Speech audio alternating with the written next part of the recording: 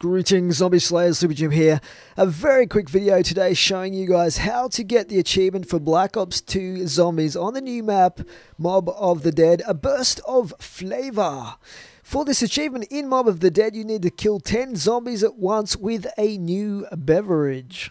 So what could this mysterious new beverage be? Well, it's basically the new perk in Mob of the Dead, which is called Electric Cherry. You can purchase it for 2,000 points right up here, not too far from the spawn area on Broadway.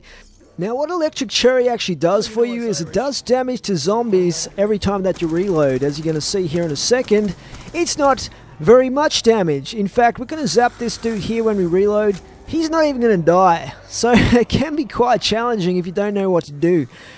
What I'm going to show you is probably the easiest way to get this achievement. So first up, you need at least 10 zombies, so we're going to group them up here in a bit of a zombie train or a horde or whatever you want to call it here. Make sure you've got at least 10, and then just very simply, obviously you probably want to make sure that you've got afterlives available.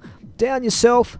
And what will happen is the Electric Cherry will zap the zombies in those final death throws as you go into the afterlife. And you can see we did get the 15G achievement unlocked there. We actually killed about 18 zombies doing it that way. So that is probably the easiest way to do it. Seems a bit weird and counterintuitive, but it works. Please remember to rate and comment, guys, if this helped you. For now, it is Super Jim out. Thanks for watching.